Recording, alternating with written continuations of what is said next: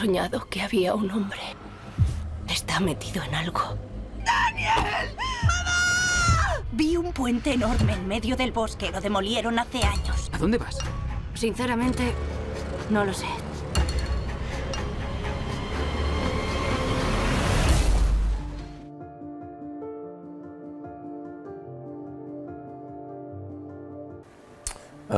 Well, originally, when I first got the offer to do the show, I said no. I just didn't really know that I wanted to play another antagonist right now, villain, in a kind of supernatural story. I was a little resistant to it. And then they were like, well, just read it. You know, all the scripts were written before he started shooting, so that was right off the bat something that attracted me to it. It's unusual and really exciting when all the scripts are written before you start shooting. It's rare.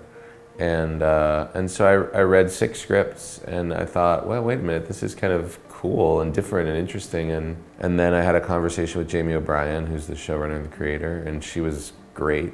I really liked her and her energy and her collaborative spirit. And then I talked to Kari Skoglund, who was directing the first 2 episodes, and I just felt like also the opportunity to transform myself into this character, disappear into this physicality, and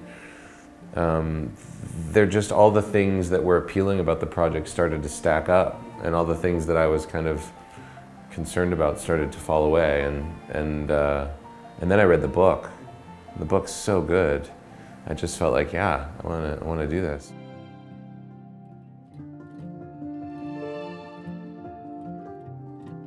Well, Charlie Manx is 135 years old. He's a kind of a vampire of sorts. Historia de vampiros diferente. He doesn't drink blood, he absorbs the souls of children and takes their energy. It's a complicated story because he's got a kind of savior complex. He thinks he's helping these kids who are being abused or neglected by their parents. He comes and takes them to this place that's a figment of his imagination, but that exists in the world, called Christmas Land. Yeah, I mean, and he's a smart, manipulative, scary guy, but he also is a victim himself, you know. He was terribly abused and neglected as a child, and so it warped itself in him, and he believes that he's doing something good for these kids.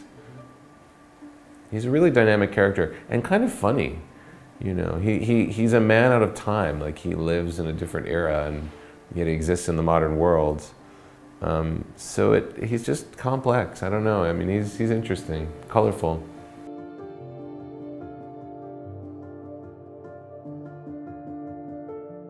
Yeah.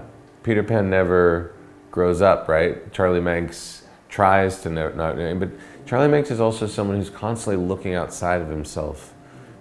It's part of why, as he gets older, he gets so sort of crippled and like twisted, because there's an emptiness in him that he was never able to fill himself, and he didn't have anybody in his life when he was young to help him, to love him, and so he's this very empty, hollow husk of a person.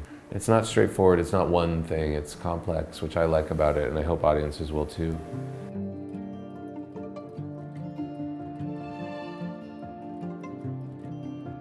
Yeah, I mean, when I came onto the show, one of the first things I said to Jamie and Kari was, we need the best of the best to design this makeup.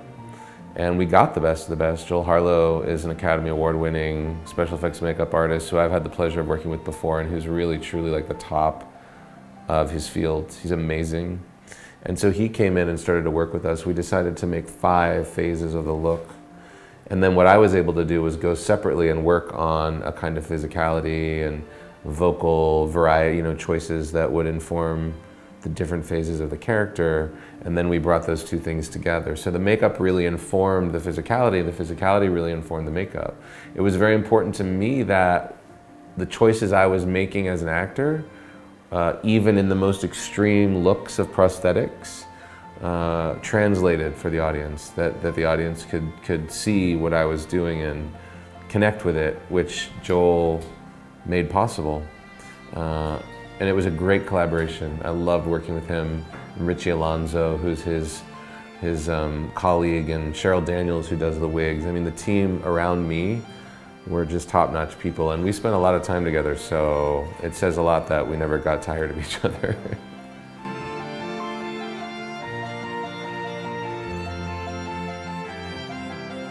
There are similarities and there are differences, you know. I think every experience that we have as human beings is informed by the experiences that we've had previously. So I don't necessarily know that I would have been the first choice for this role had I not played Sylar or Thredson, you know. I mean, it's like those things feed one another, and especially in our business, people love to visit what they know. And that was part of the reason why I said yes in the end. I haven't done TV in 5 years. And I thought, if I'm gonna come back, it might be fun to come back and do something that I know audiences like to see me do, as a kind of springboard into experiences that I wanna do. And as I'm doing press for the show, it's sort of crystallizing for me in a way. It's like, this is the third, like, powerful archetypal villain that I've played in my career.